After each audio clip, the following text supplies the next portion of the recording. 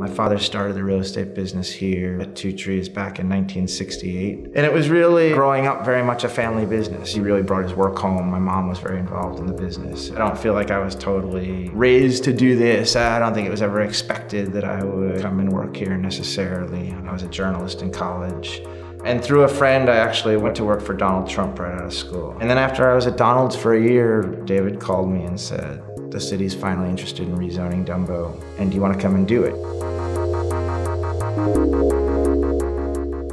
And what happened simultaneously is you had the first tech boom kind of in New York. And at the same time, there was the resurgence in all of these Brooklyn neighborhoods, not just Dumbo, but all of them. And that moment gave us the confidence to make a massive investment in this building. But at the beginning, it was never ever part of the plan. And it wasn't some like genius notion that, oh, we're gonna create a tech incubator in Dumbo and that's how it's gonna go. Like it kind of happened to us, and then we were smart enough and flexible enough to realize what we had and then to nourish it and to cultivate it a little bit. In terms of Domino, I think very similar to Dumbo, you have an opportunity to take a big picture long-term view. And it helps with all your thinking. I mean, when you can take a big picture long-term view, it's much more likely that your interests and from a policy perspective and even your minute decisions are more likely to align with the neighborhood's interests and the city at large interests.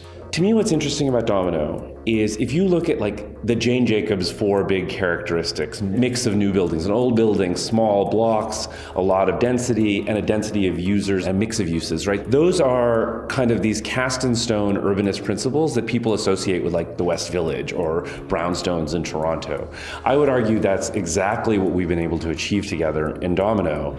I think Two Trees is different because primarily they're not afraid to take risks. They challenge when somebody says you can't do that. We hear that a lot in our discipline where people will say, nope, can't do that, can't do that, can't do that.